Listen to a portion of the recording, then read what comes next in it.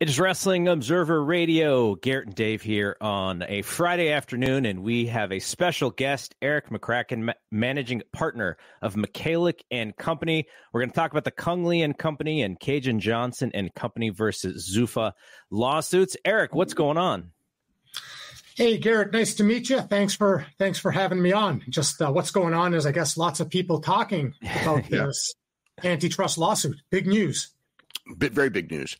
You know, one of the things, I was actually there the day it was first announced, because it was originally, filed in San Jose, and, talked to the lawyers and everything. So, I mean, I go back 10 years, and my thought is that, like, if on that day 10 years ago, I would have been told that this lawsuit would be settled for $335 million, I would say, what an incredible number, what an incredible victory. Yet, the day it was settled, there was almost a feeling of, is that all? And what does it mean? And I mean, as a lawyer who's followed this case very, very closely, I was just kind of wondering, like, what, especially with a couple of days of being able to kind of digest it all, what were your feelings and with the settlement, and what does this mean, if anything, other than, fighters are going to get, a check this year and next year, or whatever it's going to be? Yeah, so I think you put it very well, Dave, which is go back in time 10 years when it was announced and that press conference was held. That was big news. And it was hard to gauge the merits of the case back then. And you're right. If anybody said it would settle for $335 million, I think everybody would have been very impressed.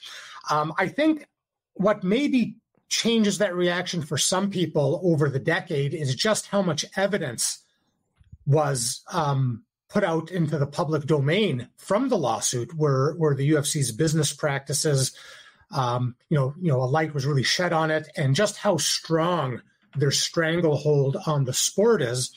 And the fighters talked a lot about bringing structural change to the sport, basically trying to break up this UFC monopsony, not necessarily break up the company, but just reduce how much power they have over athletes. And I don't know if that's going to be achieved by this settlement. The one thing I'm not clear on, Dave, is whether the $335 million is all. Financially, I'm sure that's all. I don't think there's another penny there. But are there any other orders that are going to come in as part of the settlement? So did the UFC agree to reduce their contracts? Are they going to let fighters become free agents more frequently? And I reached out to Eric Kramer, the lead attorney on this case. I reached out to some of the fighters involved in the case, trying to get that information, but everybody's being very tight-lipped about it. So they basically say, sit tight for 45 to 60 days. The court filing is going to be made, and we'll know more. But we got to wait a couple months to get the whole story, to find out if there's anything else or if it's just the money. But my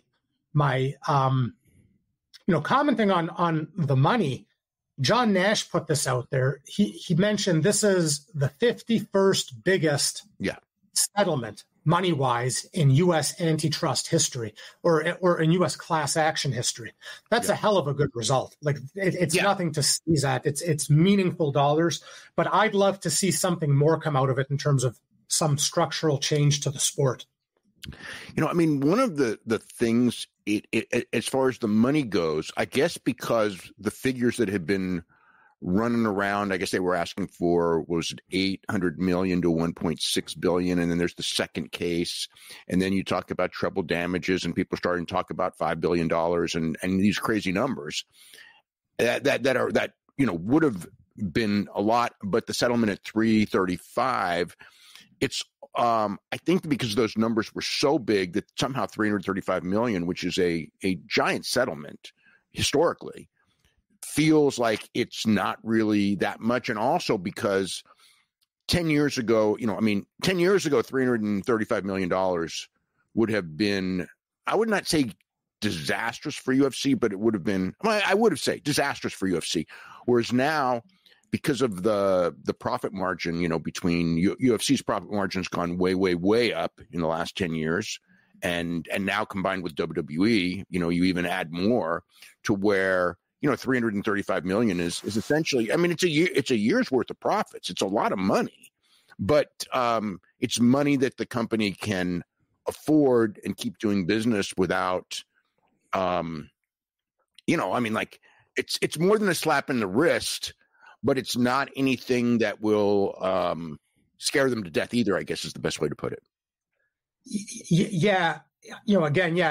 To pretend 335 million is not a lot is nuts, but you're right. It's all relative. It's such a behemoth of a company. They could take this hit very easily. And now, especially if there's no structural change that comes out of it, what you basically get is no harm, no foul for all of their business practices going back to 2010 all the way to the present date, because the Johnson case is caught up in this. And now you've got current fighters under the roster signing contracts saying they won't participate in class action lawsuits moving forward. So they've really insulated themselves. I mean, the UFC has always been good at business, and this settlement, if it gets approved by the courts, is very good for business. The stock market liked it immediately, right? The second because there's no scariness anymore. If the thing had gone to trial, and which I never thought it would, but if the thing had gone to trial, if you're an investor in the company and you see these numbers in the billions, that's a very scary trial. This takes it's like, we know what the number is. We know it's a number that can be afforded because these companies are ridiculously profitable. And it's like, okay, I mean, it's a hit, but it's not as scary as many thought it would be, I guess. And certainly in the stock market, I mean, that's why that it went up, and everybody, all the analysts basically viewed it as, okay, it's settled now. Thank God it's settled. This scary lawsuit and it was a scary lawsuit, is out of the way, because so much had come out, like you said, over the years, where this lawsuit, when it first was filed, I was like, I'm not even sure, like I can legally, I mean, the idea that, let's say the fighters are getting, let's say 17% of the revenue, which obviously is far less than many sports, but it's also, there's no like legal thing of what workers should get as a percentage of total revenue in any business. So I was thinking, like, it's like, I know the fighters are way underpaid. There's not an argument that can be made to me that would dispute that. Way underpaid,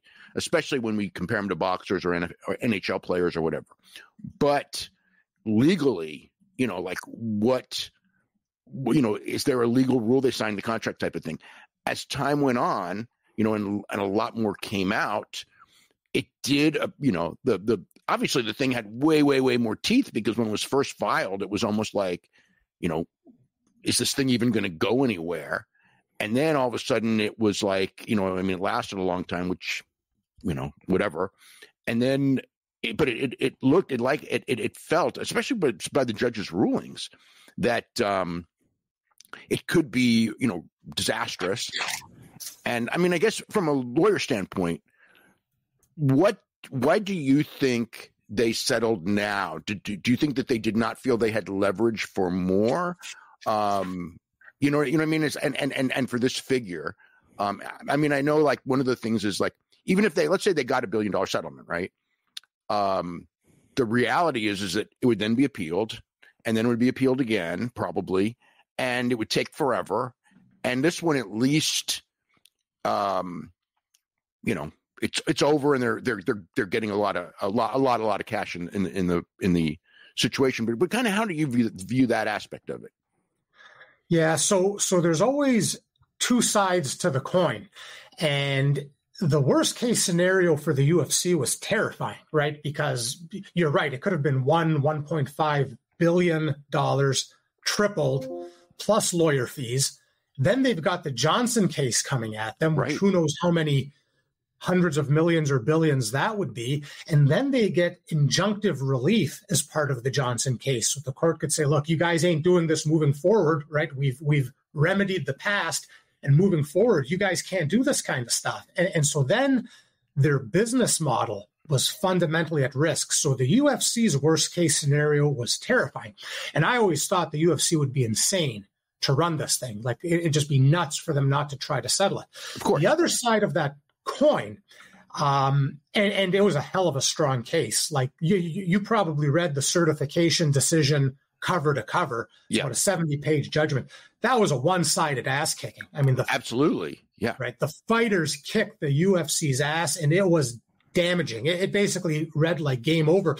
But here's the one thing I thought of when I read that. Back in the 80s, you might remember this, the USFL sued the NFL. They basically said the NFL is an illegal monopoly. They've got all these deals in place, and they're keeping competition out.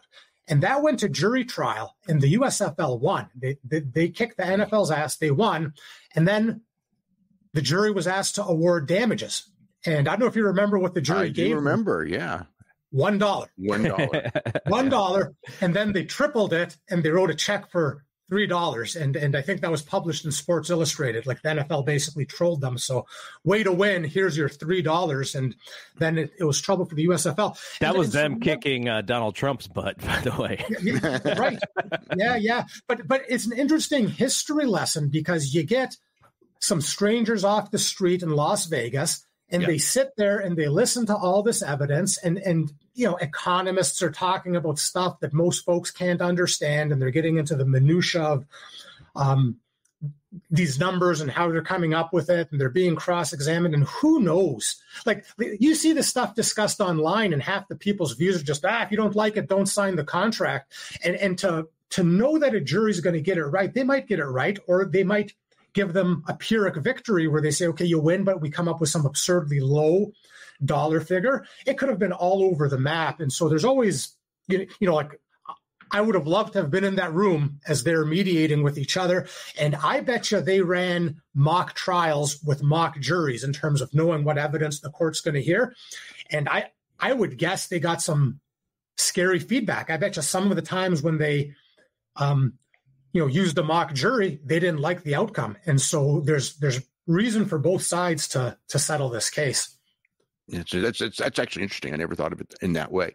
Now, I guess the real story is probably coming out 45 to 60 days from now, because of what other stipulations may have been involved in this settlement.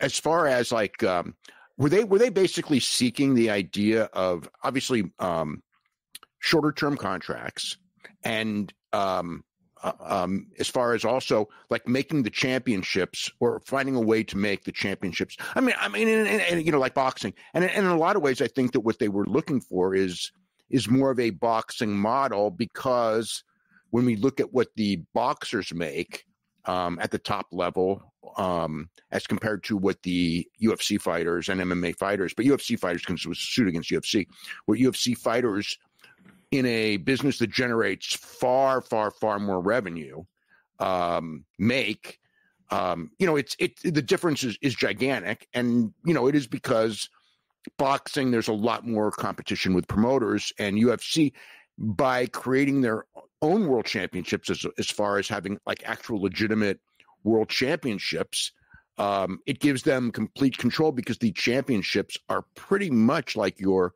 with the exception of a Conor McGregor fight or something like that, or, somebody gets, super popular, which is, rare. Generally your championships are going to be your biggest grossing thing. So the control of the championships is a big way to control the biggest fights, so to speak. And I mean, Francis Ngannou is probably the real example, because obviously he was the UFC heavyweight champion, and he left, and UFC just created another heavyweight champion, because that's how it's done, and would be done with anyone else at this stage of the game. Yeah, no, they own the title. Fighters don't have property rights over it, and it hurts them financially, right? It's a real thing, as opposed to boxers enjoying those property rights in their rank and their title. So now they've got an asset that the open market could bid on. But if your question was, what was the injunctive relief that they wanted? I think what they wanted, and they would have had to specify it in the Johnson case. It never got that far. But I think what they were seeking were 1-year contracts. So to the extent that if the UFC wanted exclusive contracts, that if you sign with us, you can't fight for anybody else during the contract, it could only be 1 year. And it doesn't matter if you're the champion. It doesn't matter if you turn down a fight. It doesn't matter anything. After 1 year, everybody's a free agent. And I don't know if that then makes it the boxing model, but what that would do is really increase competition for these fighters. The Bellators, the PFLs, the one championships of the world could now bid on these top stars regularly, and you're going to have movement of talent, and the fighters would be able to demand a lot more money. And then if you get these other organizations bringing in some of these top fighters, you're going to have a lot more desire amongst the promoters to co-promote certain bouts as well, because you don't have them all under one roof. But to me, it seems that the UFC's grip on the sport is way stronger now than it was when the lawsuit started. And I just really wonder what's going to happen to shake that up, because right now, not only are they the behemoth in terms of financial, profits, but the way they have the feeder system into the sport now, you've got all these organizations with fight pass contracts, and their champions get fed into Dana White's Contender Series. So then the UFC gets options on all of these guys. And so they basically have the whole sport tied up from bottom up. From anybody that starts getting any kind of success or star power, they're now really fed into the UFC. And so it's really tough for competing promoters to get access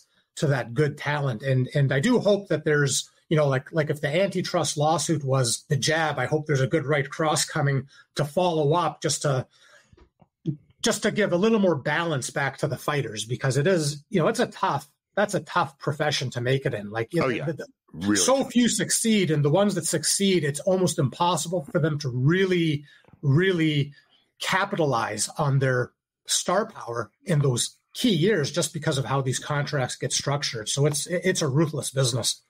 Well, I mean, we've seen, now that there's, again, on a national basis, we could say UFC would really turn it around 2005 with Ultimate Fighter and getting their first major television deal. So we've now had almost 19 years of this, and in that period, I mean, what we've seen is even fighters that got really, really popular over the years that are long gone.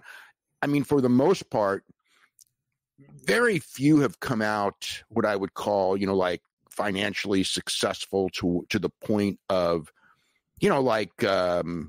being free and clear for life, so to speak. I mean, there are, there's for every George St. Pierre, there's, 1,500 that aren't George St. Pierre, so to speak. Yeah, no, I couldn't agree with you more. And the soundbite I always use is broken. Like, if you're going into this career, chances are, and even if you make it to the UFC, there's a very good chance you retire broken. Like you're not right. making life-changing money.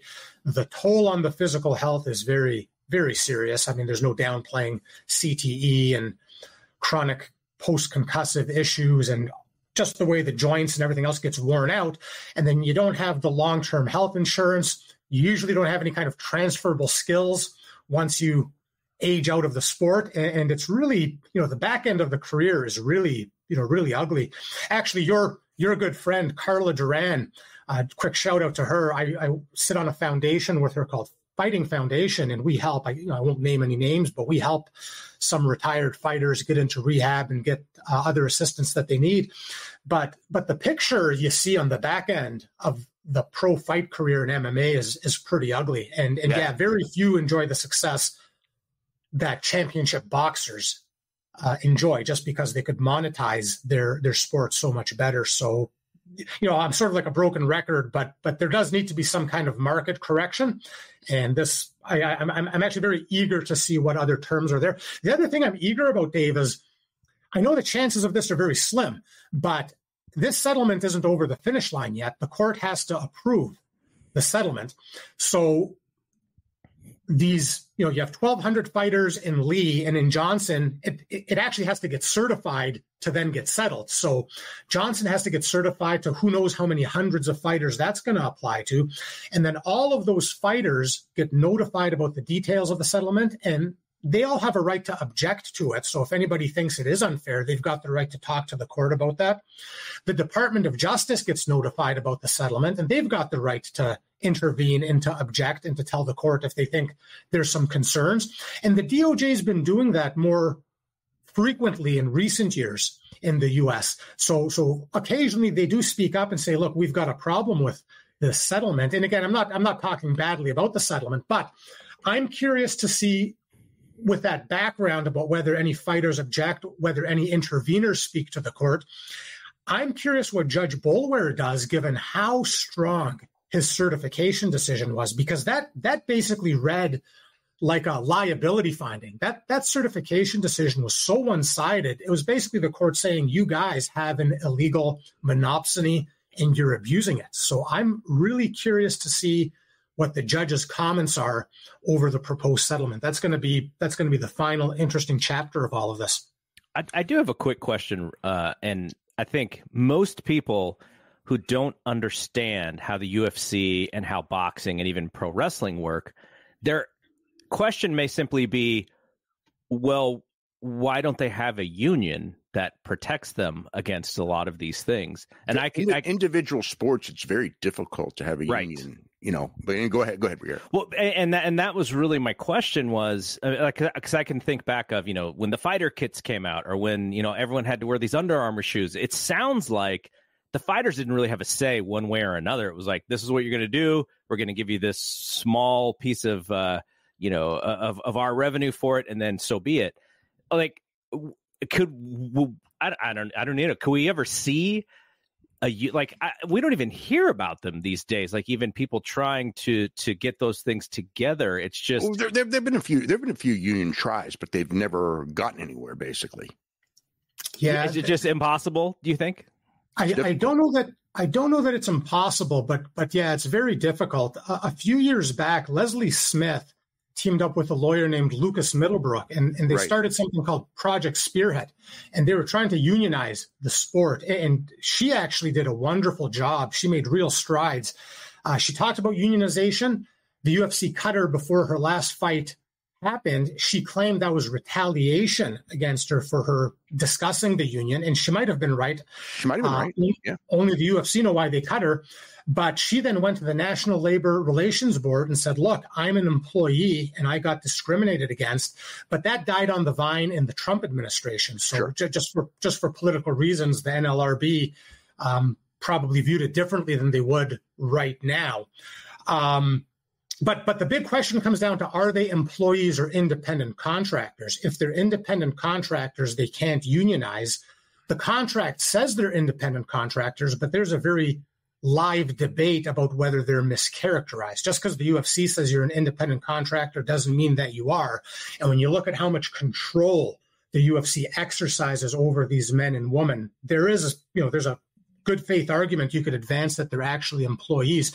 But to get the numbers together to form a union when you have the talent scattered all over the globe in all sorts of different gyms, it's not like the NHL where you get the 30 guys in the same locker room and they could go out and have dinner afterwards and say, look, we need to unionize. It's just much tougher. And that wasn't easy either, though. If you remember the hockey stuff, when that all went down. Yeah.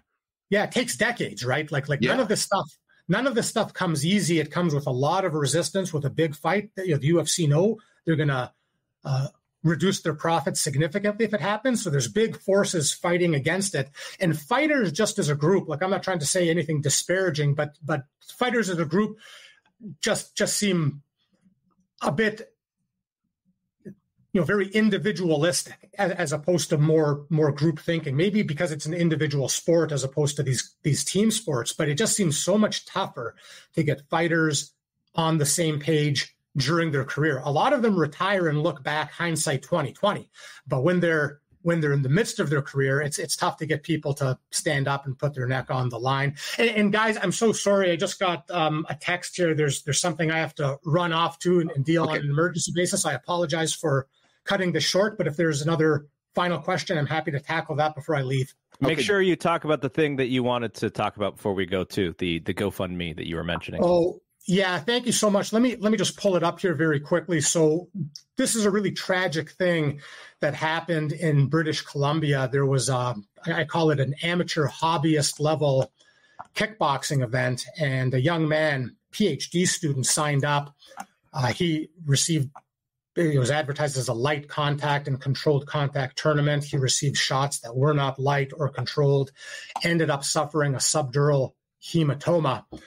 He's likely in a permanent vegetative state. His family's had tens of thousands of dollars of medical expenses already, and what they're looking at is a lifetime of care for this young man. So his name is Lee Lei Zhenhuan, Zhenhuan. And if you just Google that name and GoFundMe, if you could just spread the word, if you could donate, I appreciate it. If you could just retweet it for 1 second, just to help spread the word. A lot of great people have donated over $30,000 already. It's tremendous, and a lot more needs to be done for this family. So I appreciate you letting me just give a quick shout out to that fundraiser. And guys, thank you for having me on. I do apologize. I just got an urgent matter I wasn't expecting. I've got to run prematurely. I'm sorry. Okay. Thanks, Eric. We will talk very soon. Thanks, Eric. Thanks so much. Cheers. All right. Okay. That was very informative for me, because I was reading your piece obviously today, which was really good, and I came to the same conclusion immediately when I saw that number the other day. I was like, "Wow, that's it!" And it's funny. It's funny because it's so much money, but like when I saw when I got the thing the other morning, and I saw it was basically the TKO, all the TKO stock stuff. I mean, I get in my email, immediately, and I looked at that, and it's like, because I knew, I think we had talked, but I had written, that they were in settlement talks. I expected a settlement. It's funny because it was a ton of money, but because of how much money was theoretically at stake, I did expect a larger number from the settlement. And it was interesting what Eric said was, we can look at it from our eyes and look at it this way, but if you bring in jury people, off the street that don't know UFC and don't know any of this, there's no guarantee that you're going to win, even if the judge himself obviously was very much a proponent. There's no guarantee that a jury will. So you've got that going for you. But I think that probably the best thing when it comes to this subject is, when this all of the stuff comes out, 45 to 60 days, we probably will have a more, a lot more that we can talk about, knowing a lot more on the subject to see what else was done. And then I'm going to actually talk to Eric about a few things afterwards about this too. Maybe we can even bring him back when that. I think that point to bring him back would be good. And also, the other part is to look at from a TKO standpoint, and a lawsuit standpoint. This is a thing that from almost like the early part of this trial is just like, if this is successful, and at $335 million, it is successful. Okay, maybe it didn't hurt the stock of the company because of the scaredness of it and everything like that. But what most of the stuff that UFC is accused of, you could certainly argue as far as the domination of the marketplace and everything like that. WWE would be very similar. The funny part is that the one thing that WWE has going for it, and it actually pointed this out in the MLW suit, that the UFC really doesn't and hasn't in a while since Pride went, because Bellator had a point where it got kind of strong, but never that strong. Mm-hmm. But WWE does have AEW, which is not that it's like super duper strong, but it's as a secondary group, it's pretty damn strong. And so they could go and argue that, like, hey, like before, it's like 90% plus market share. Well, WWE was well over 90%, probably 95% or more. And then AEW comes along, and now it's, probably, I haven't done the numbers lately, but it's about 86% the last time I checked. And the under 90 does help them in that situation. But if you're suing over those years before, like before 2019, everything's the same and more. And WWE wrestlers do not get the same percentage of revenue that UFC fighters get, but they're also happier, partially because there's hundreds and hundreds of UFC fighters to split their 17%. And let's say WWE is 10%. There's a lot less wrestlers. So they are making per person a lot more. But they are still getting a lower percentage of the overall pie than the athletes in most sports, than boxers or tennis players or any hockey players or football players, obviously. And this goes back to things that I've always read. You mentioned about why WWE wrestlers don't have a union, and it's because the top, they're generally happy, and thus you could never get those guys to agree, because why would we change anything that they're happy with? And on the UFC side, it does seem a little bit more. Maybe I would expect it to be a little easier, just because the upper card seems to change so quickly these days with the turnaround. You don't see someone like, I don't know, who's comparable to Randy Orton, right? Like who's going to be Randy Orton in the UFC? Yeah. We don't even have Anderson Silva's and George St. Pierre's anymore that have these giant long championship reigns, because people come along pretty quick now. Take John Jones and Conor McGregor out of that situation, and there's no take those two out, and maybe Adesanya, who's no longer champion anymore, and Conor isn't either, for that matter. But there's not any giant drawing cards like there were, and giant drawing cards are not nearly as important as they were because of the nature of how the revenue has changed, because with all the money guaranteed. And it's the same with WWE. It's like UFC, before UFC and WWE at certain points, when certain people were, Hulk Hogan being the obvious example, were so instrumental in the company. There was a lot more, a lot more leverage. Whereas now, I don't care if it's John Cena or Roman Reigns or Dwayne or anybody. They can go tomorrow and the company's not going to miss a beat. And UFC is the same thing. It would have hurt, years and years ago if Conor McGregor had left. It would have hurt a lot. But now it's like, it's they're not even rushing to book the guy. You know what I mean? It's like, well, we'll book you when we want to book you, which I guess is going to be the summer. But still, It's not like they're not beholden to him. His leverage is nothing like it was, 7 years ago. Put it that way. I guess we should start with this Jack Perry story, because you wrote in the Observer about the communication between him and Tony Khan. And then I think Brian wrote a story on the website today where Jack disagreed with some of what you wrote. Yeah, he says he did not apologize, but he did have the timeline, like where, he had gone through for a while. They didn't talk. Then I guess he had November, a couple months later, when they did talk, and then they were going to bring him back. And then he thought that when Punk came back, that all of a sudden the talk of bringing him back cooled off. And he said he even asked for his release. And, now he's in New Japan. You mean when Punk went to WWE? When Punk started, at Survivor Series. He said that like the talk of bringing him back kind of cooled off. But he said he never apologized. I had heard that he had, apologized and wanted to come back. Obviously, he wanted to come back. And when he wasn't being brought back, I guess he asked for his release and was turned down. And now he's in New Japan doing his gimmick. And we'll see what happens. Do you know what he has left on his contract? No, I don't know the time frame left on his contract. But like I said before, it's like I could understand the suspension of him when it was made at the time, in August. I didn't disagree with it or anything like that. But after about 2 months, it was kind of like, okay, it's time to bring him back. You know what I mean? It's like, because what he said, if it wasn't for Punk, Punk's reaction to what he said, he wouldn't, what he said would not have even been an issue to anyone,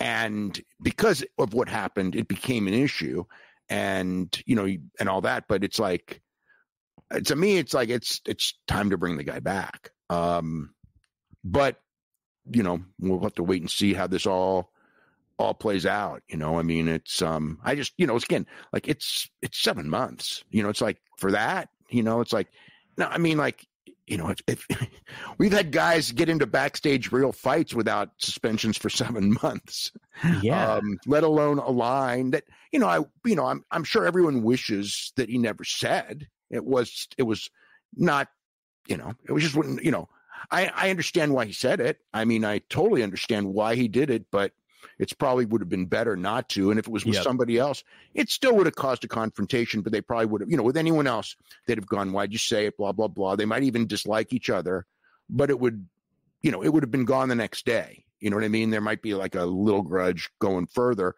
but nobody would talk about it and nobody would care. And there certainly be no suspensions or anything coming off of it. So, that's the deal. Okay. Here's the other thing in reading your story that I kind of didn't understand, which is the communication between the two of them was through AEW's lawyers at first, and then he and Tony did talk sometime later. I think is it because of the suspension that he had to communicate through the lawyers? Because there was no legal thing. I don't know of the detail. I think it was maybe that Tony just didn't talk to him until Tony finally talked to him. Huh. It sounds like, at least, it sounds like from my perspective, from the outside looking in, Tony blames Jack for having to suspend Punk. And then when having to fire Punk. And then when Punk shows up in WWE, it's just worse, and it's just like, well, see what happened. You made it worse, and now he's on the opposition. It seems like that is what Perry is actually being blamed for. I can't say that, but I can't disagree with that either. I mean, it has always felt to me really weird when he was gone for past that, whatever it was. The first month. I figured, he'll be suspended for a month, 6 weeks. Even 2 months. Once that period ended, and then it was kind of like, and again, people have asked Tony about Jack, including me, and it was always a non-answer. You know what I mean? It was always like, I can't talk about it, or I won't talk about it, or just not an answer. And I just thought, like, after like 2 months were up, I just thought that's weird, because it wasn't, as far as like a thing, I didn't feel it was like, that bad compared to so many other things that happen in wrestling on a daily basis. And I mean, we'll just have to watch the whole thing play out. But yeah, like, I was told that he did apologize. He claims he never apologized for it at all. And so that is the basic disagreement of what I was told and what he said. Everything else is pretty much, okay. I mean, I guess says he has no date to return. And I don't know that he has a date to return, but I sure hope he returns, because that would be really ridiculous. Yeah. I mean, and again, and if he's never going to return, then look, if you don't want to book him for whatever reason, then release him, let him work for New Japan full time. So, or WWE for that matter, which would probably, that would be interesting, because WWE for sure would want to take him, but Punk would probably blow a gasket if they did. But I don't think that Punk has anywhere near the influence on Levesque and these guys that he had on Tony Khan. So it becomes a really weird issue. And again, WWE doesn't need anyone and doesn't need any trouble. And they may just go, hey, we don't need the trouble. But Jack's a good wrestler. Also, in WWE, obviously, size, but it's not as big a deal. And the whole thing of, the Luke Perry son and everything like that. I mean, WWE's going to like that too. They like that clinging into a mainstream thing. So, I guess we just have to wait to see how it all plays out. Yeah. I mean, that would be a nice experiment to see if Punk does have that kind of ability to say no on stuff, or to create some sort of, hey, I don't know if this is safe for us to work together. But on the other end, it would be good for WWE to say, nope, like, we can handle this scenario. Like, we understand how to deal with these types of things. You both can be working for the same company and not have to... I mean, AEW should be the same way. Yes, should have. It should have from day one. I mean, it always should have, but whatever. Can we look at some WrestleMania big picture stuff here? Sure. Now, you had all the matches that are currently signed for the show. There are still going to be some that are going to be added. And I was mostly looking at the big picture of, when you go back through the history of the show, the mainstream knowledge of what's going on here. And we can even go back, it's WrestleMania 28 and 29 when The Rock comes back against John Cena. Because of just, I guess, the different media and how Peacock instead of pay-per-view, it feels like this is bigger and more mainstream than that time was. And I think The Rock is also a bigger star. Rock was a really big star then, too, though. Yeah, he was. Rock and Cena was both of them, but especially the first one, was a giant match. Also because of, it had its built-in storyline because Vince manipulated Cena into ripping Rock, because Vince was mad that Rock wasn't at the time coming back. And then Rock used it, to, and the irony of that, obviously, Cena's apologized for that many times anyway. So, because now he's in the same shoes, but Rock used that to make it real, which was, a big thing. And again, here in this one, he's tried to do the same thing with Cody and everything like that, and it would have been the same way with Roman is to make it real because that's his, I guess, again, coming from, the old school of wrestling, the guy has followed wrestling. Dwayne was born in 1972. So I would say he was following wrestling in his own weird way by probably 1978, 1979. And he was probably in his own way intelligently following it because of the grandmother's promoter and everything like that from the early 1980s, long before he ever got into the business. And then he was a student of the business when he was in the business. He's going to go and think of things in that way to try to make it more real than maybe. I mean, he also has a lot more latitude on what he can say than other people would have. Obviously, that's been pretty clear. Just as an aside, how many people do you think, percentage-wise, think that Rock's mom is actually being inducted into the WWE Hall of Fame? It feels like everybody. Oh, really? As opposed to his grandmother? Yeah, I think people keep screwing that one up. Oh, yeah. They think it's his mom. I'm trying to go back and, I'm reading the 89 Observer. So, I'm reading Hogan and Savage and how big that is to a national audience. And the pay-per-view audience was so much smaller back then, obviously. But and then Hogan and Savage did giant pay-per-view numbers. Yeah, it was their biggest one for the longest time, right? Right. Yeah, they were with a lot less homes having pay-per-view. They were like 767,000, I think, in that range was the number of the one WrestleMania that they headlined. And yeah, that would have been the biggest until oh my God, probably 14, 15. The Tyson one was a little bit below, so it'd been right after the Tyson one, probably the year or two after that. So 15, 16. Yeah, and then since then, it was until they went off, then they beat that number most years, because they were hovering around the million mark, and Dwayne and Cena was I think 1 million. I think it was 1,217,000 was the final number, which was the second biggest. The Trump number was the biggest. Although a lot of places had that wrong because of the originally reported number of the Rock Cena number was the highest.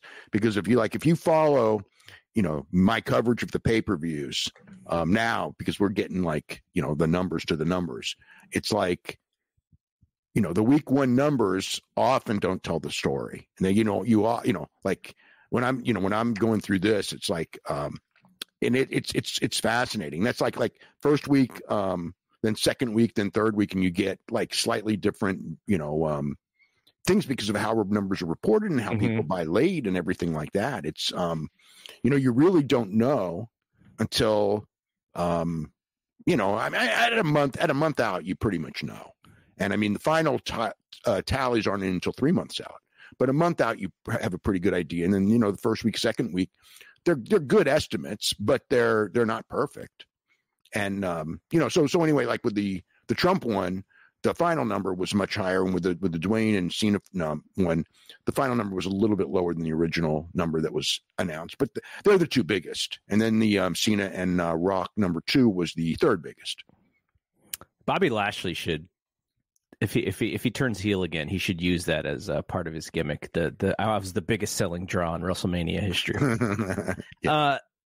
I don't know if you could even do this, but WrestleMania, the original one, 40 years ago, WrestleMania 3, WrestleMania 5, 14 with Tyson, and then we get to the Rock ones. Obviously that Attitude Era is big, but like from a pop culture perspective or from a public audience kind of perspective, where would you rate what we're going through now compared to some of the bigger ones of yesteryear?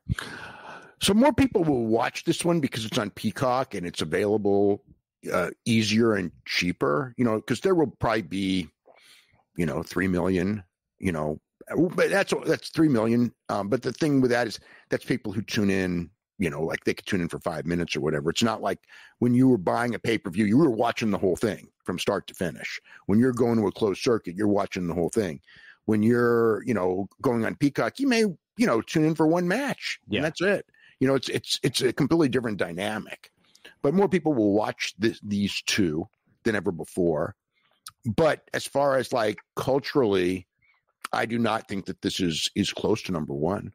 I mean, we'll know the week of, but I don't think there's any way. WrestleMania 1, the day of that show, I mean, that was just gigantic culturally at a level that none of the other ones were. I mean, even The Rock and Cena, and even with Trump, those were very big. The Mayweather one got a lot of publicity, with Ric Flair's retirement, but didn't do the numbers that the ones I mentioned did.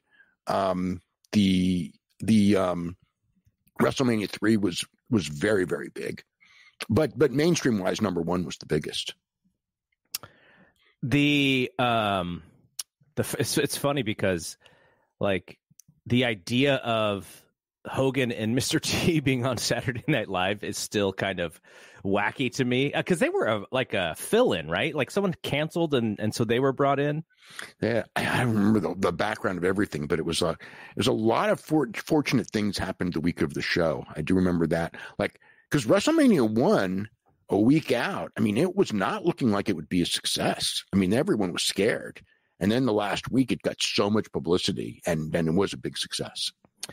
And then the other thing I was thinking about here is I was a little worried when The Rock came in that Cody Rhodes would be a little overshadowed. And I think he has to some extent. How can you not be? Everyone's overshadowed by Dwayne, but I think Cody Rhodes has done great. And that was going to be my question, because if you look at the Raw ratings, his segments are clearly the highest thing on the show, even beating the lead-in, even beating the beginning of the show.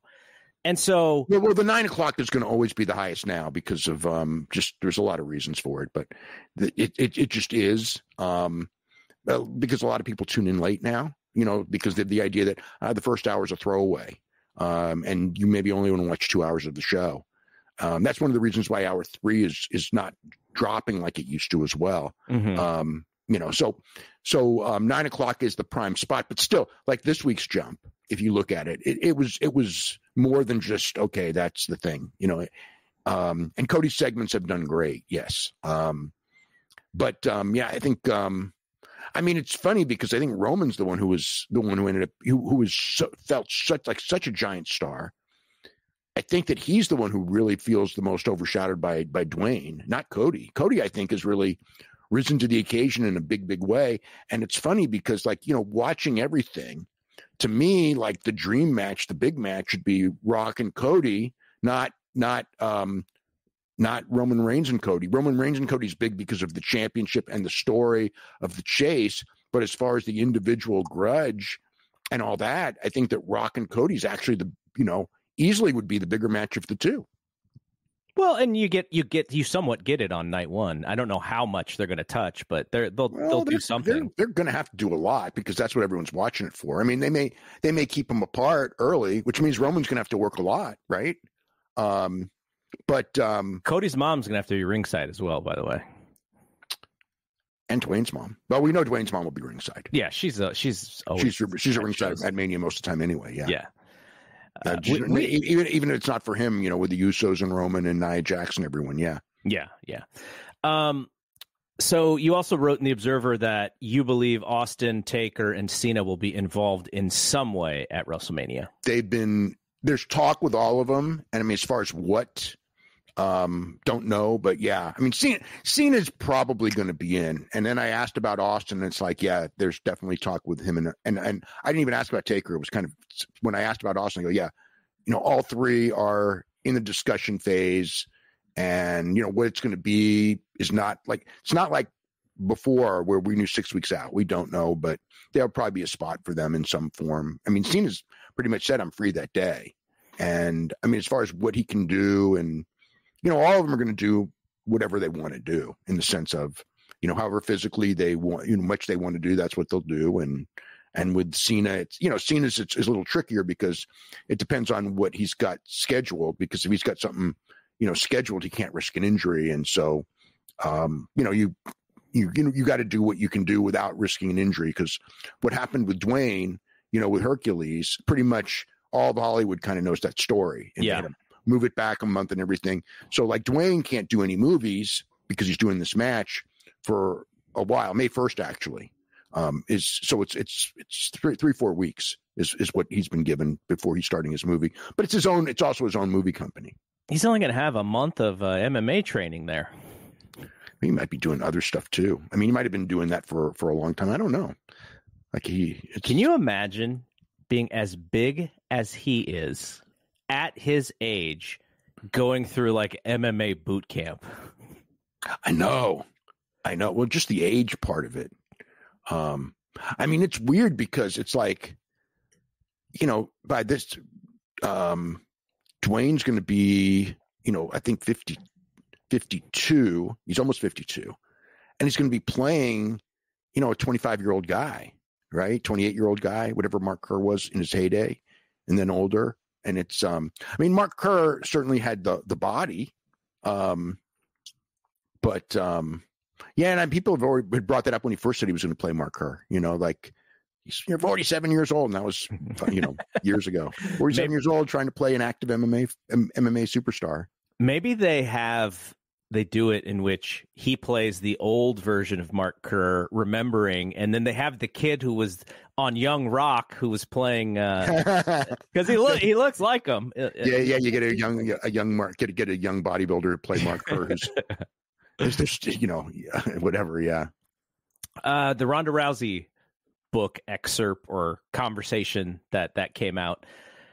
I do like. It's interesting because I think what she's saying is very powerful, but a lot of the people that I find in the fandom who may sort of agree with or, be the type of people who would want that message out there, they don't like Ronda for one reason or another, because of, some, goofy things she said in the past, or, just how much of an alpha dog that she is. I mean, there's a lot that you could say about Ronda. I mean, it's like, yeah, I mean, I certainly understand because she's not always endearing by any means. And I think that it's funny, the first run that she had, I think people, she did really, really well in her first run, considering how little experience and training she had. The second one, it was like her star power had dropped and she wasn't as over as she was the first time, but she was still, and really wasn't as good. It didn't seem like, I mean, her matches didn't seem as good. And, so there was that kind of that resentment. Like the first time she was in, whether you liked her or disliked her, she was a giant, giant star. It kind of modeled her UFC career in a weird way. She was a dandy. Everybody loved her. Then she had some turbulence. She herself maybe didn't react to it very well. Yeah, and that caused her popularity to go down in both cases. I think so. I think that you're right. I mean, her MMA career, I mean, the psychology of Ronda Rousey's MMA career is absolutely fascinating. I mean, just, you know, I don't think that people kind of like, I don't know how many athletes could even understand, like, you're doing so well and so many, I never saw someone, I'm sure there are in football and other sports, but I never saw someone that so many people wanted to see fail. And, you know, like her whole thing was for that all that time, all you people want to see me fail. And then she does a fight and wins in 30 seconds. And it's kind of like, fuck you, right? Mm-hmm. But then she lost. And then, like, all those people were just like, see? And it was like, and then, you know, she never recovered from it at all. You know, I mean, she was never the same after the Holly Holm fight. Yeah, I still feel like the credit Becky Lynch receives, and she deserves some of it, is really like Ronda's credit when it comes to. There's both. Because Becky did get over on her own. I mean, it was, you know, the luck of Nia punching her in the face and Becky being able to do a good promo and a lot of different things, right place, right time. They wanted to turn her heel. The people didn't want her to turn heel, so they fought it. And I mean, there were a lot of circumstances that helped Becky, however, you know, become at one point the biggest star in the company, even if it was short-lived. But she really wasn't. She's the only woman. I mean, we were kind of look back historically. Becky Lynch is still the only woman wrestler in the history, whether it's U.S., Mexico, Japan, Europe, anywhere, who was the number one wrestler as far as popularity in the world, even if it was for a brief period of time. However, if it was not for Ronda, the promotion and plight of the women would not have been as quick. It would not have been. There's no way because they were being dragged kicking and screaming even with Ronda's success in UFC. And it was Ronda's success in UFC where it just kind of blew the whole idea of, you know, they're good to have on a card, but they'll never draw on top. And it was kind of like, you know, and that was the same thing that they said in boxing and the same thing they said in MMA. Everyone said they all said the same thing. You can never draw on top. You know, you can never be a main eventer. No one's ever going to pay to see women fight on top. And Ronda blew that one away. And so the excuse of holding the women back in WWE, it's like if you're following, you know, Ronda Rousey, it's kind of like, hey, you know, we're missing something because we can create a situation and there's a fan base for it. Mm-hmm. So, yes, I don't think Ronda does get her credit because she sped up what would have taken a lot slower to happen. So yeah. But Becky was not just a product of Ronda. Becky was Becky. It's just one of those things where I feel that in order for Becky to happen, Ronda had to happen first. And I'm not sure it would have been the other way around. I completely agree. Completely. Without that, they would not have had the focus on the women even close to what they had. They would not have pushed them. They would not have given them the TV time, because all of that stuff was because, you know, it's like, hey, you know, look at UFC. You know what I mean? It's like their biggest star, second biggest star, depending on the year, is a woman, and she is drawing. So you can't say they can't draw. And so, yes, no, the spotlight would not have been, if there was not a Ronda Rousey, Becky Lynch still would have been a star woman wrestler. But she would not have had the opportunities that she was given. No way. Yeah. And I hope it doesn't sound like I'm not giving Becky credit. I think Becky's great. Okay. So I guess the book in of itself, pretty good timing, though, based on what she said, I kind of wonder how much anti-Vince and anti-WWE stuff is actually in it. I don't think there's a lot of anti-Vince stuff. Okay. I mean, I think that what you got is probably the what's come out is probably the strongest stuff, I'm going to guess. I mean, I'm sure that there's stuff about whatever, you know, I mean, we'll have to read it and all that, but I don't think it's like going to be like, I think that the stuff on Vince, because I heard she didn't bury Vince that much other than what, you know, you saw, like, you know, bearing certain aspects of the company and its history and Vince's involvement in history.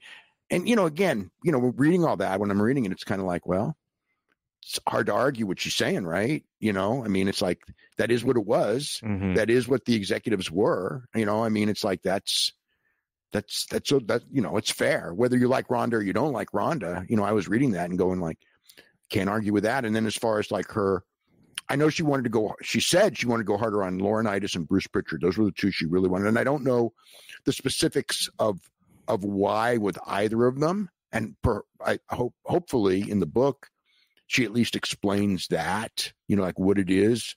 You know, it's probably something that they said, you know, and or maybe, you know, maybe how they treated her. You know, you got to remember that, you know, when on the first run, everybody treated her one way, and then the second run, when she's not as big a star, you know, her UFC superstardom is gone, even though she's still like a name, but not as big a name as she was. She is going to be treated different by management the second time, and those were key people in management. So they may have said something or viewed something, or I know that there were ideas that she had that got shot down, and you know, wasn't happy with that, obviously. Yeah. Let's see, what else the Vince doc, you had a note about it's not, they had to maybe change direction a little bit, and it's probably still coming out, at least maybe hopeful, in 2024, but it has been pushed. My impression is it's going to be 2024. They wanted it out around now, mm-hmm. you know, and that's why I kind of asked, just like, because it didn't feel like it was coming out now, because I think I would have heard. And it's just like, you know, I mean, that lawsuit, if it wasn't for the lawsuit, I think it would have been a good chance it would have been out like in the next couple of weeks, if not shortly thereafter. The lawsuit, you know, you have to change certain frameworks, but the lawsuit ends up being, you know, no matter what anyone says, I think the lawsuit ends up being the biggest part of his legacy, because it's the difference between before the lawsuit. It's like you can kind of do this documentary, and it's like, okay, we do have the good stuff and we do have the bad stuff, and it's all kind of there. And in the end, you kind of, okay, he's a complex individual. There's good and there's bad. After the lawsuit, it's kind of like, okay, there is the fact that he was the greatest wrestling promoter of all time, but it's kind of like that becomes pale in comparison with what you read in the lawsuit. And that's all, you know, even though I'm going to guess that almost everyone that they interviewed, almost everyone, with I'm guessing very few exceptions, did nothing but praise him, I'm going to guess. And that's going to be a weird thing, watching that thing with this guy, and you have all these guys. Like I'll tell you what, you know how people get mad when you praise Vince, you know, like even like when what John Cena said, or mm-hmm. or Mick Foley or whatever, and people are getting, how can you say that about this guy? Look at what he did. And I sympathize with people who say that too. The fact is that everyone who gets interviewed in that documentary, including me, because I mean, when I did the interviews that I did, and certainly the first one, when none of this was out, it's like, yes, did I say negative stuff about Vince in the thing? Absolutely. Did I say positive? Yes. And, you know, people will go like, oh my God, how can you say this about this horrible person who, you know, defecated on this woman and everything? Mm-hmm. And it's like, and maybe, you know, but the point is that I was probably as middle of the road, if not negative, depending on the question, because it's, you know, I answered questions. You know, if it's a question that should get a positive response, I gave one. Should get a negative, I gave one.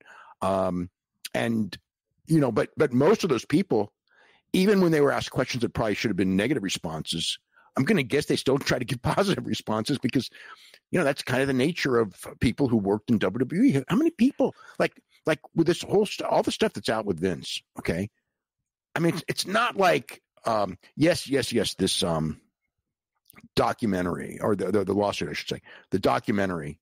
When you're talking about him, there's stuff that goes back. His negative stuff goes back to, you know, Jimmy Snuka and before. Mm-hmm. And the fact is that all those interviews that are done decades later, people know all this, and still we're going to sugarcoat. I'm sure most of them sugarcoated him. I don't know. I didn't see, you know, the interviews, but I would just assume, just from the nature of what people say about Vince. So, I can just imagine like this multi-part documentary on Vince where you've got all of these ex-wrestlers and business people. What a genius. What a this, what a that. People are going to like, if the documentary isn't done in the right way, people are going to get really mad at the documentary. And, we'll see.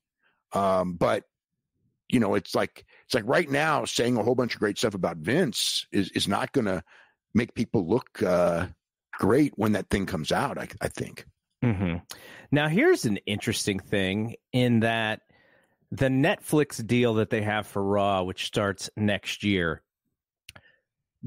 the fact that they're going to do a documentary on the guy who, could have possibly caused some. He could have killed that deal almost. Yeah. But so are they going to put a documentary out on Netflix as they're promoting this like non-Vince McMahon version of WWE, and then they're going to highlight this guy right before Raw comes onto their programming? Isn't that the weirdest thing? Because, when this documentary was done, there was no conversations at all of Netflix getting wrestling.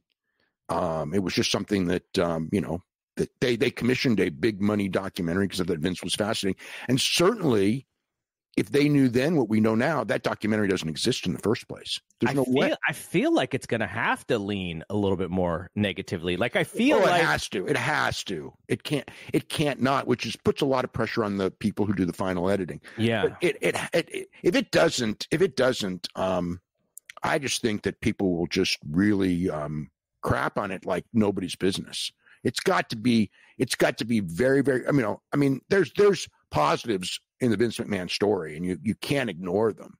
But the overall leaning of the documentary at the end, if it's anything but negative, and if this lawsuit isn't covered as this as the key thing, and it's kind of like, yeah, we got this, and now we got this, and then we got this, and this, and then at the end, it's like, boom, the bombshell. This is Vince McMahon. If it's not that, I think that it deservedly should be heavily criticized, because yes, if we're doing the legacy of Vince McMahon, then the biggest thing, no matter what anyone says, is when it comes to Vince McMahon now and how he should be viewed, the lawsuit should be the biggest part, because that is a part of Vince McMahon that, even though, yes, the other stuff is, the creation of all that is good, but it's like, this is a Weinstein story. It is. It's that. And like a documentary on Weinstein, it's like, yes, you can talk about him building these companies and blah, blah, blah, blah, blah. But in the end, you know what I mean? Or like the Cosby thing that you saw, right? Mm-hmm. You can talk about great comedian, America's father, blah, blah, blah, all parts of his life. But in the end, in that documentary, it's got to be smashing with a hammer. There's no way. Is there any way around it? No, I don't think so. And what it probably means is that more of what you said is probably going to be on the thing, I would imagine.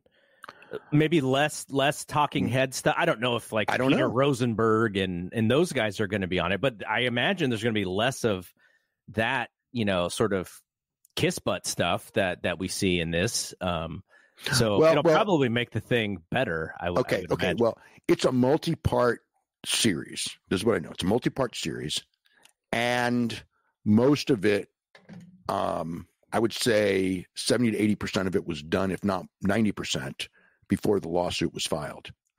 And done, these episodes were done. So unless they go back and redo them, the first, let's say 5 of the episodes, okay, were already done. So unless, like I said, they redo them, it's going to lean in a different way than it probably should lean today. That's what I would say. So it will be very fascinating. And then the other thing is like, it's still like Netflix is pretty much going to be like the home of wrestling world on a worldwide basis. Mm-hmm. This is the thing. And now we're doing a thing on the background of this company that we're with, the guy who created this company. It's like, what are you going to say? Are you really going to bury him as much as he deserves to be buried when you've got a $5 billion deal with the company that, even though it was not a deal with him personally, it's the company that he created. And when you made the deal, he was the chairman of that company. You know what I mean? It's like, yes, they all washed their hands of him because, of that lawsuit. But the fact is that this deal was made before the lawsuit came out. And it's and Netflix is a giant company, but they're allocating a lot of resources. $5 billion is a lot of money, and it could be more. And again, it's like they're not even doing like everybody else. Everybody else is doing United States rights. This is world rights. Mm-hmm. Every country but the United States, the whole package, NXT, Raw, SmackDown, pay-per-views, archives, it's all on Netflix. The United States is going to be the only country that has the separate deal for NXT and has the separate deal for SmackDown, and for a little while has a separate deal for Peacock. And from a worldwide basis, I mean, they are in bed with WWE an incredible amount, and doing this documentary on WWE. I mean, the documentary from a political standpoint is going to be very fascinating. And I don't want to judge it until it happens, but I could easily see it being something that that people now looking at it in with today's eyes, the people behind it have a lot of pressure on them in many, many different directions, because it's never going to be as negative as a lot of people will want it to be. And it probably won't be as positive as a lot of people will want it to be too. AEW Dynamite and Rampage aired in a 3-hour block on Wednesday because of the NCAA men's basketball tournament. What did you think of the ratings of both of those shows? I mean, the drop in hour 3 was really significant. But it still did, a lot better than Rampage would normally do. And again, if you look at it, I mean, it was the number 1 and number 2 entertainment show, or non. I mean, everything. I think it was number 6 and number. God, it's the other number. It might have been 10, but I know Dynamite was number 6. But the point is that every show in front of it, every single one, was NBA and college basketball. Nothing else. No other sports, no other entertainment. Rampage was still like number 2 entertainment show of the night. So it was a very successful, thing by, whatever. I still would say that, a lot of people are looking at this with all the investment in the new stars and everything. And, Mercedes' first appearance advertised after the big one the week before. I mean, I think the clear thing is that Mercedes is going to more be like Adam Copeland and Christian coming over than CM Punk and Bryan Danielson and Adam Cole, who all moved numbers when they came in. She's going to be someone who is for whatever reason, it's not like she's going to be this great draw, but she still can be a very effective part of the show. I think that Christian's done remarkable work. I think Adam Copeland's done a great job, but they're not super draws. They're not game changers. They were in the main event. I mean, it's like if you would, like that I Quit match, I had certainly thought that it would do a little bit better the Wednesday show, just like it did the week before. The one that surprised me was I thought that it would do a great number in Canada because it's Toronto and it's Adam Copeland and Christian, 2 Canadian stars, in an I Quit match to this finalizing this feud. And the Canadian number was a normal number. It wasn't a bad number. It was just a normal number. And I thought that these two would increase that number. So I think that the one thing is that like none of these people are going to be miracle workers when it comes to the ratings. The ratings are going to be what they're going to be. They may stay at this level forever. They may drop a little bit. I mean, there's still great numbers as far as the Wednesday goes.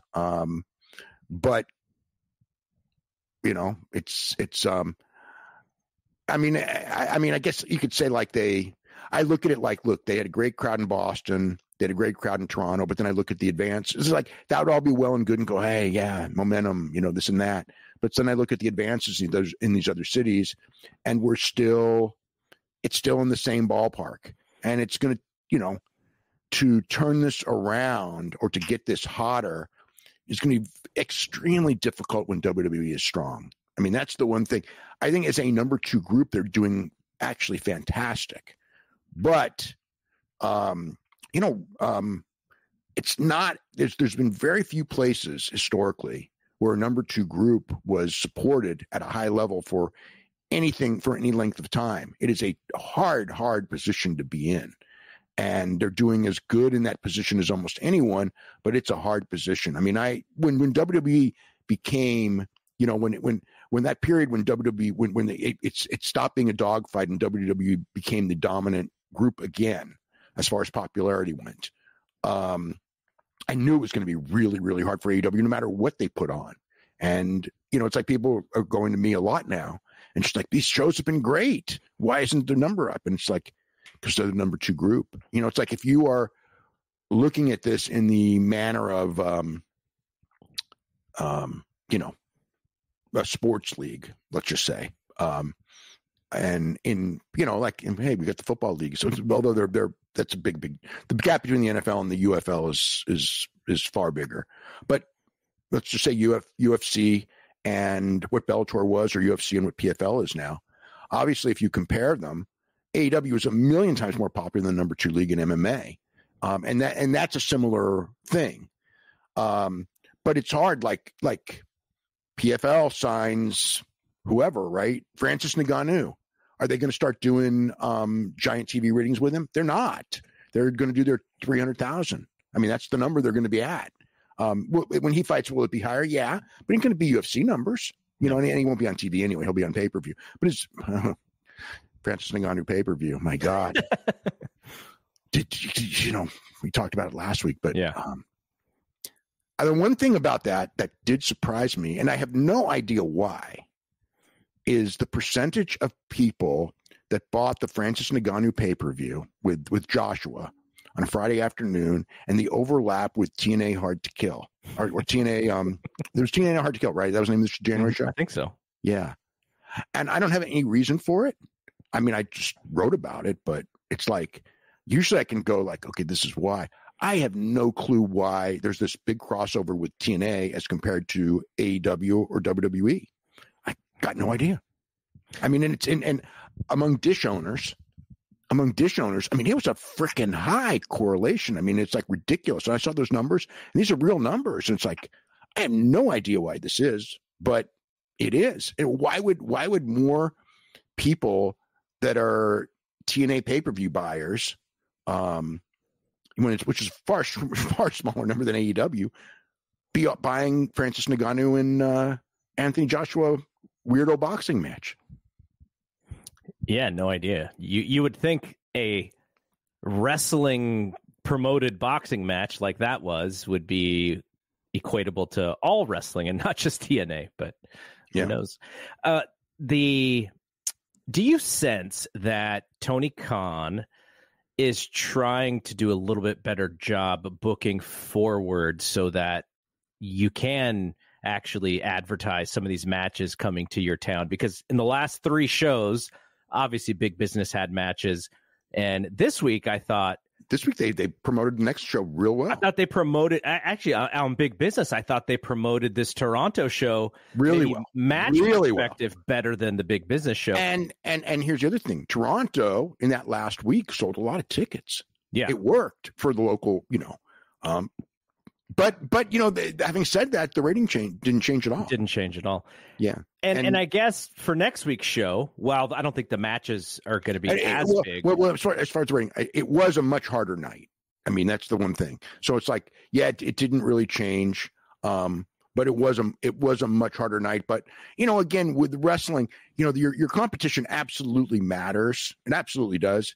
But your product matters more than your competition, so to speak. So I was, I expected a higher rating for the 2 hours. And in the third hour, like I said, the drop at 10:15 was pretty big. I mean, more than still a pretty decent amount higher than they would get on a Friday night, though. Oh, way higher. And the first, the drop was not at 10, and it was not at 10:05 when the Edge match ended, because the first match on the Rampage show did very well, but it was after that, then there was like this big drop. Do you think had they booked it and advertised it as a 3-hour Dynamite instead, they would have held that third hour better? Yes. That's it. Well, the one thing when you're comparing this, because Raw is 3 hours every week. When you're comparing this to Raw, with Raw, the show builds and peaks with the main event, which is the last match on the show, and they spend 2 hours building it. In this one, they did tell you at the beginning, hey, these women are going to be in a street fight. They did shoot the angle, for this street fight. They did talk about it. But the difference was that it was Julia Hart and Sky Blue against Willow Nightingale and Chris Statlander. It was not Cody Rhodes and Jey Uso against, Judgment Day. Just throwing something out. And that's the difference in the sense of WWE, even though the third hour is going to be the lowest hour almost every week, WWE still builds a show around, they're really now, if you really notice, they're always going at 9 p.m. with something big, and it's usually an interview with Cody Rhodes. But a major interview at 9 and probably another one at 10. With the top stars. But the biggest match of the show is always at 10:45. And with this one, it was like, yeah, you put on a street fight and the women worked really hard and everything. But, it's like one of the things that I think is a weakness of AEW, a big weakness when it comes to the television, is that they put people who are not main eventers in main events. And this is what happens when you do that. People are not going to stick around for non-main eventers, no matter how hard they work and no matter how many thumbtacks you do and all that. They're not, they're not main eventers. You only have a couple of main eventers and they're usually put on early. And with that, you're always going to fade. And that's what happened. It's, given the opposition and everything on the night and what everything else did the night. They did well, but yeah, I didn't like that 10:15 drop. That was, even though WWE has a 10:15 drop too, every Monday, it's not as severe. And the reason it's not as severe, even though it's significant, is because they always leave you with that big match at the end. And this one, it was like, yeah, they had a great match. They worked really, really hard and everything, but they're not main eventers. Sky Blue in the main eventer, it's like, it's just. They were Julia Hart's not a main eventer, not yet. In the opening segment, though, they were the silent assassins who got outmaneuvered by the one baby face in the middle of the ring. Yes, yeah, because it was the Mercedes thing. I think that they probably did that to make people think Mercedes was going to come in at the end, which she didn't.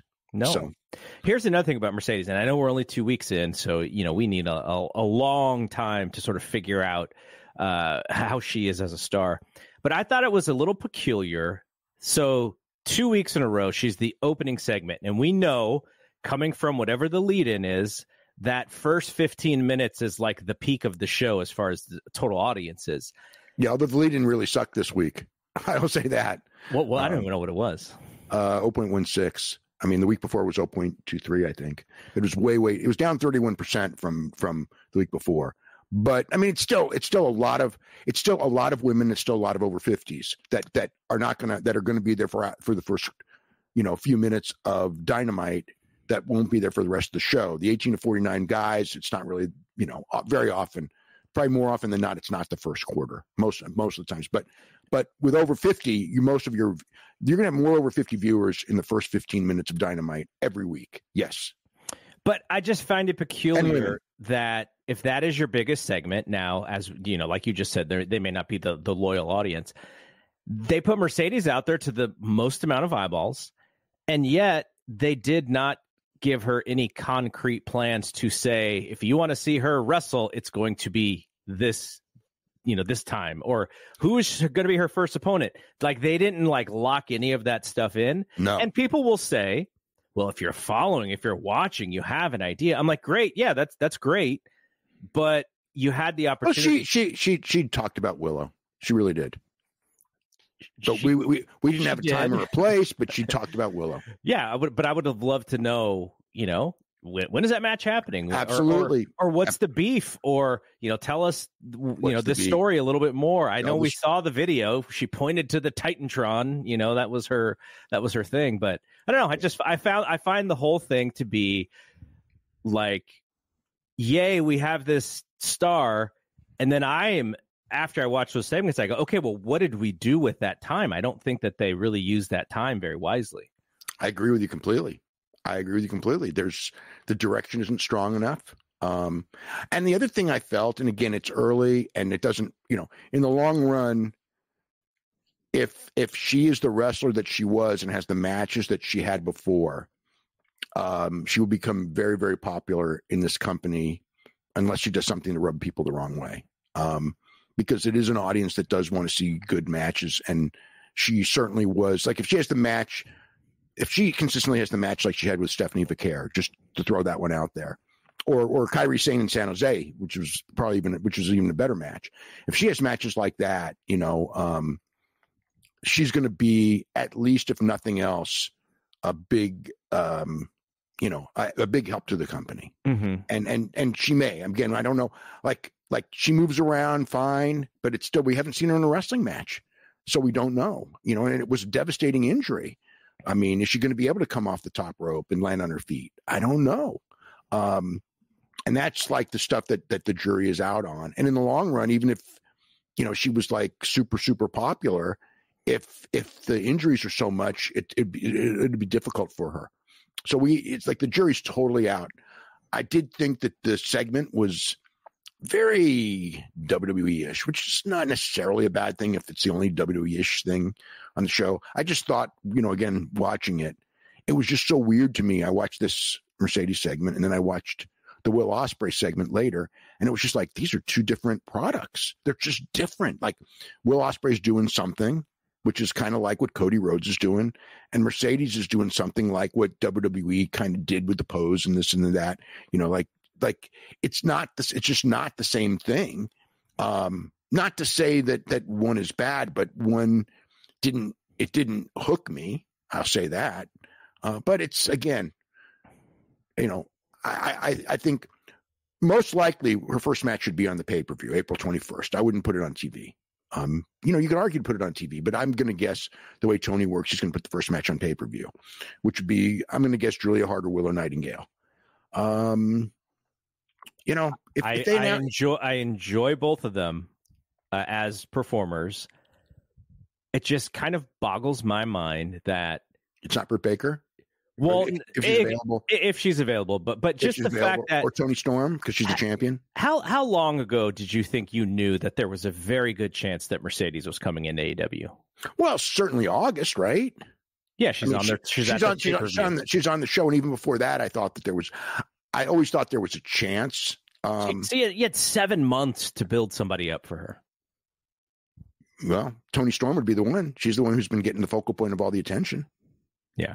So maybe, and it feels like they're not going to rush into that direction. Maybe they're going to save that one for like a Wembley, and they're going to go with Julia Hart first, or a Willow first, or give her the TBS title first, and then there's nothing wrong with that. You just have to see how the jury's out, and her performances in the end.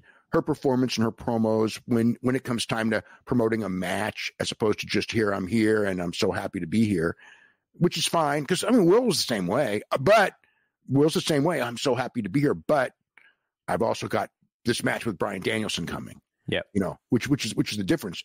She has to now switch into, I got this match with whoever, like Will Ospreay did, and then we'll see what we'll see what she's got. All right, a couple more questions, and then we have some from the listeners. Terry Gordy, Dark Side of the Ring. I know you watched it. I was thinking as I was watching this show, obviously he made a lot of his money, most of his money in Japan. That was the place that he was, that he was over and he was a star there. But it made me wonder, what stopped WCW or WWF at the time from seeing him as a possible singles star? Because around that time frame, we're talking 91, 92, 93. In 92, you're kind of post Hogan, and then Brett has like no contenders. And I was just wondering, like, was Terry Gordy ever considered to be like, hey, we need to bring this guy in? And he was making too much. He was making too much in Japan. You got to remember that those guys in Japan were the Japan job, the All Japan job in that period, if you had it, was like, yes, there were guys that were making more money, but this was a guaranteed thing. You know, it's guaranteed money. It's not like, well, you can make this or this. And granted, with WCW, you know, some guys could make more, but I don't know. I just know the guys that were, I mean, the physical toll of that All Japan period was really tough. But I know from talking to the different guys that were there, it was like there's no place they would rather be. You know, it's like they weren't looking. Now, when their body started betraying them, in every case, it's like, let's get to WWE. You know what I mean? Now I understand the business historically has been all about the money. It's only about the money. But I mean, the other key is that you make a lot per week and you have a lot of time off. Like you can, that was the one thing where like the guys who work Japan, it's like, they would always tell me, it's like, we're not on a 52-week thing. It's like, it's hard. We do 3 hard weeks. It's not stressful in Japan. You know, you're not driving to a city and, you know, renting a hotel and buying, you know, everything's taken care of. You're on a luxury bus, you're on a nice bus, you're in a nice hotel in most cases when you're with All Japan. You're getting big money, you're on network television, you're treated like you're a superstar. You're not, you know what I mean? You're not treated like you're, you know, whatever, like a funky or whatever. It's a good thing. But it's very hard. I mean, the mentality used to be that like we work our ass off, but we got a couple of weeks off in between to recharge. What we've learned, you know, in AEW, I think we've learned it too, is that that's not necessarily the best thing, because what happens is on that last night when you go, I got 3 weeks off, you go out there and do so much. and yeah, because you know you have 3 weeks off that you wouldn't do if you knew you had to wrestle the next day. But all, you know, the long term of those All Japan guys was not as good, was not that good. And that's why I'm afraid of AEW, because, you know, with AEW, you know, we watch some of the matches and the risks are there because those guys are going like, I don't have to wrestle again for another 2 weeks. And you do a lot more than you would do if you had to wrestle the next day. So,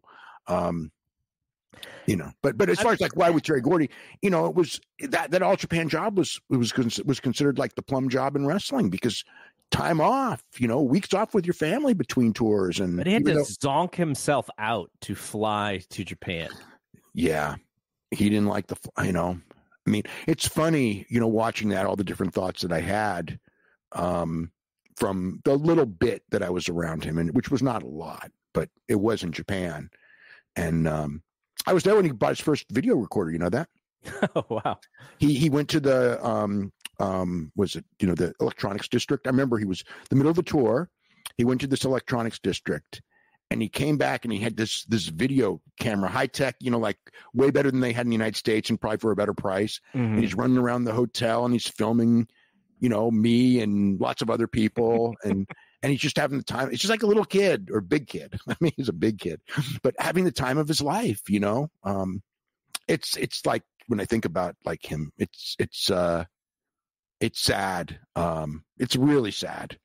Yeah. Because he was a real talent. But yeah, like I said, like I was with Fumi that one night, and right before the tour, the first day of the tour started, and you know, some of the guys were out there, and it's like, you know, Fumi wanted to see Terry because I think Fumi and Terry were good friends, and it's just like, oh, but it's the first day, you know, the day after the flight, you just leave Terry alone, mm-hmm. because he's so zonked, and it broke my heart. That Steve Williams interview where he's talking about like, this happened all the time, but he would be zonked out, and then Steve Williams would slap him in the face and everything and wake him up. And then this time on the bad one, he was doing it and he wasn't getting up, and then he started, you know, CPR, and everyone's panicking. And how long was he doing that until they touched down? I don't know. You know, I don't know the time frame. I don't think it was super long, because if it was somewhere, you know, they could have. It was before Hawaii. They would probably touch down in Hawaii. You know what I mean? But you know, I don't know if it was like, you know, hour or hours or what. I just remember all I really heard is that he's in a coma. And I was like, what? And it's like, he's in a coma, and I didn't have the impression he was going to die, but maybe that's because they were keeping it so secretive. And it wasn't really out big. It was like, it's not like it was news like in Japan or anything like that. It was very much this wrestler told this wrestler who told me. It's like Terry's in a coma, right? That's how it kind of got through. And then it's kind of like All Japan, would kind of do the statement, oh, he's going to miss this tour. That's all they said. It's not like he's hospitalized, it's life or death, nothing like that. Just like Terry something happened, he's going to miss this tour. And then he just, didn't come back for a while. And then when he came back, he just couldn't go anymore. It was really, really sad. Last thing for me, and then we'll get to the couple questions. I haven't seen a lot about this. Bellator signing a deal to be on Max. Yeah. I haven't seen any numbers about if they get paid, if it's some sort of. I heard maybe barter like deal or something. I don't know. I don't know any whatever. I don't know what kind of it was. All I know is that the deal wasn't announced until like days before, which I didn't think was good. And then they announced the Fight Network deal for Canada, and then Virgin Media in, I believe it's Ireland. All at the last minute. So, yeah, the library is up there, so that's got to be worth something. Yeah, they got a good library. Yeah, that's true. But it's this afternoon was the first show, and it was an okay show. I didn't see it, but I mean, we're doing this head to head. Okay, questions from listeners. From Mel. The last 2 years, AEW Dynamite has had Detroit shows in June, the 2022 Blood and Guts, and the post Forbidden Door show, which was their debut. There have been lots of Midwest dates announced, but no Detroit dates. Do you know if AEW is coming back to Detroit for pay-per-view or a TV show? I don't know.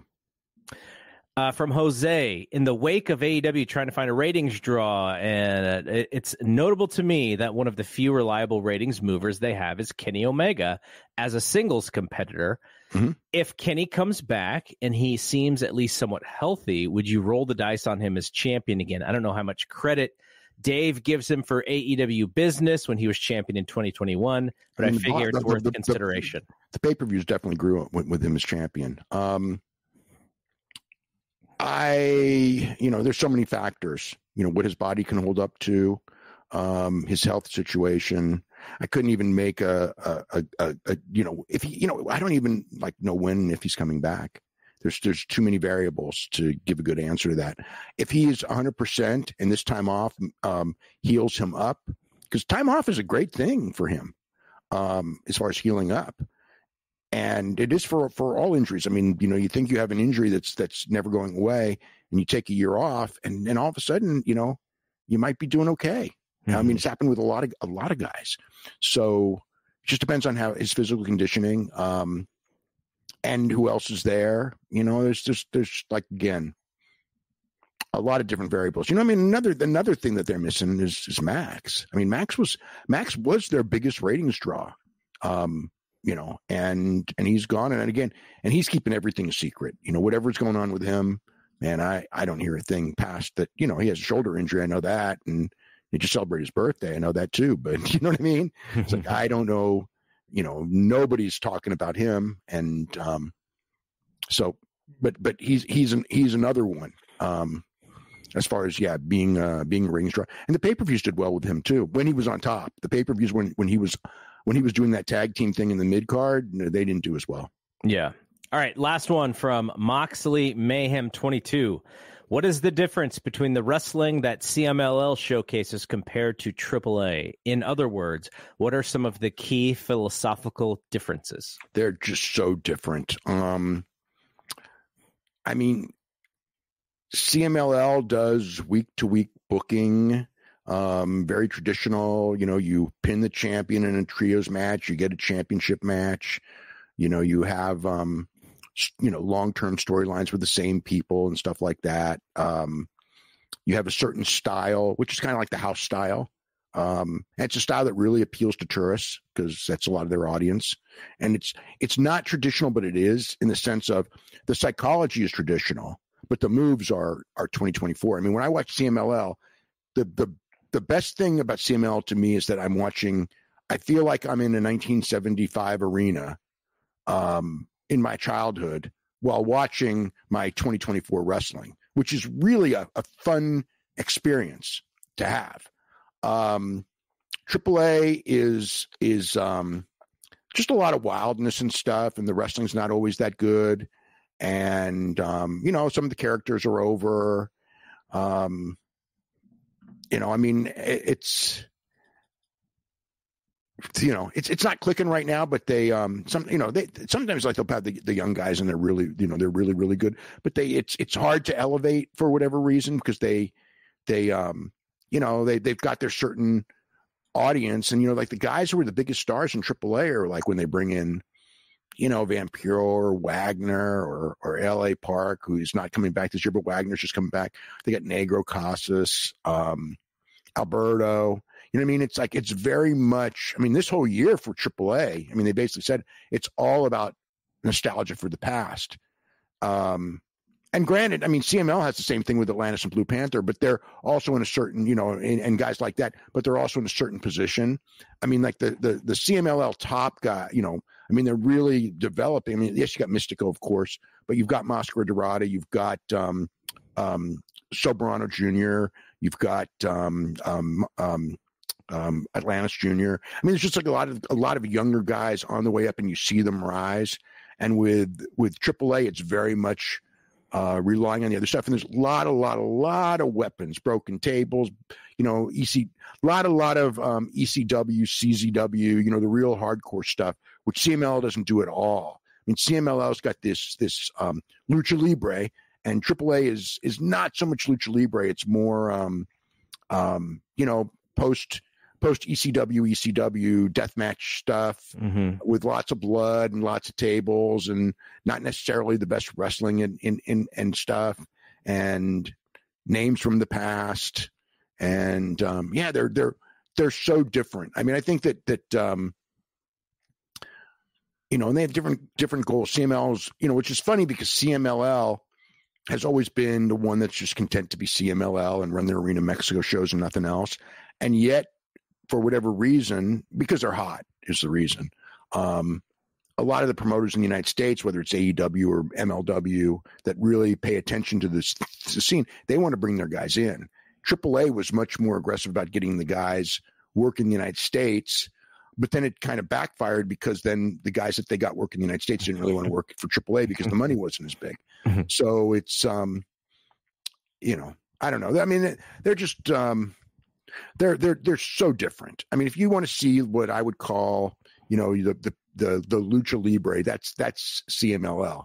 If you want to see the blood and guts and a wide variety of styles, because you'll get your high flying on a AAA show. You'll get that, but you also get a lot of nostalgia and a lot of brawling and blood, which you're not going to get on the CMLL show. So it's just a matter of taste. And there were times when AAA was doing better, and right now CMLL is very much the in thing in a lot of ways. As far as drawing, because the tourists and everything, they're so tourist friendly. They're drawing better than anyone but WWE really right now. All right, that is it. You and Brian will be back on Sunday night with another Wrestling Observer Radio. And are you coming on with Andrew and I on We're Live Pal on Tuesday? Yes. Okay. That's the plan. Tuesday, 1 p.m. Pacific, 4 p.m. Eastern, and it is not behind the members-only YouTube channel. It is live on the F4W YouTube channel, the regular version. And Dave is going to answer Super Chat questions. So if you've ever had a question that didn't have to do with how many Ultimate Warriors were there, come through to We're Live Pal, and you can get your question answered. All right. So